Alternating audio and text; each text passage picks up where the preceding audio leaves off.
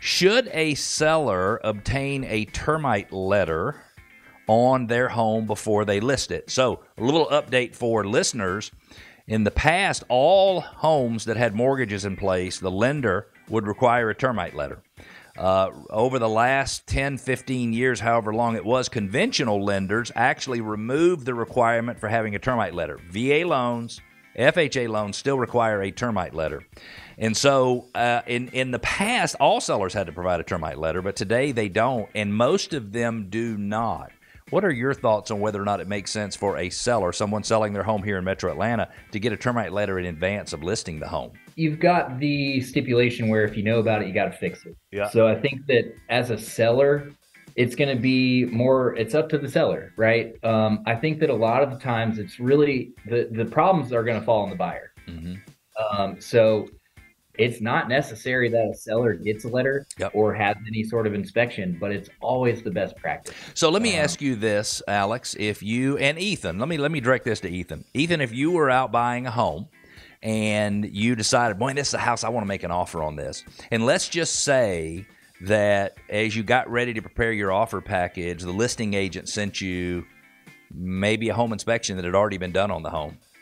Maybe they sent you a copy of a termite letter that either showed it was free and clear, or maybe there was some damage that had already been taken care of. And then maybe they sent you a survey, and maybe they sent you a list of things the seller loved most about the house. Wouldn't that make you more comfortable to move forward in putting an offer on that house? Absolutely, especially since I've been in the pest control business for a while. That's the first thing I want to know. I want to know if there's any previous damage, what kind of bonds you have in place. And then really those termite letters that we write aren't just for termites. They're wood infestation reports. So that's for, I'm looking at mold, I'm looking at fungus, I'm looking at beetles. So those are like the big things that I would look at when I'm buying a. There are several different types of coverage. Would you talk to us about the types of coverage and then the warranty that goes along with it? So the coverage that we are offering, you've got two different kinds. You have the repair, which is the golden, warranty. Okay. And you have retreat only, which is usually offered on homes where there's too many conducive conditions, too much damage previous, too much active termite. Right. It depends. So that's always going to be up to the discretion of the inspector. Yeah. Now, we did have a slight change in our contracts for the repair warranties. If you are doing a liquid treatment, which some people still do, that treatment is only going to cover the subterranean termite. Okay.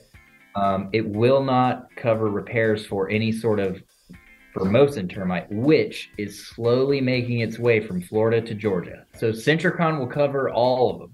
So Centricon is proving to be one of the best treatments you can get on the market. Okay.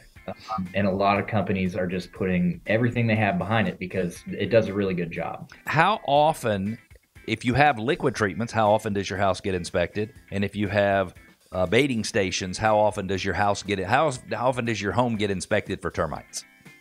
So for liquid, we come out once a year. We check everything. Centricon, we do the same thing. We come out, we inspect once a year, but we're also inspecting those bait stations that we have around the Centricon around. So we're checking them, checking for any damage, see if the termites have eaten them, see if there's any moisture damage to them, and then replacing the ones that need to be replaced. In the past, those baiting stations didn't really have any insecticide in them, but I understand today they do. So if termites come into the baiting station, then they'll be taking the poison, if you will, back to the rest of the, they'll be sharing it with their buddies.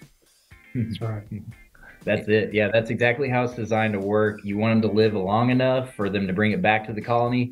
I call the Centricon baiting system a colony elimination system. So it wipes them out on your property.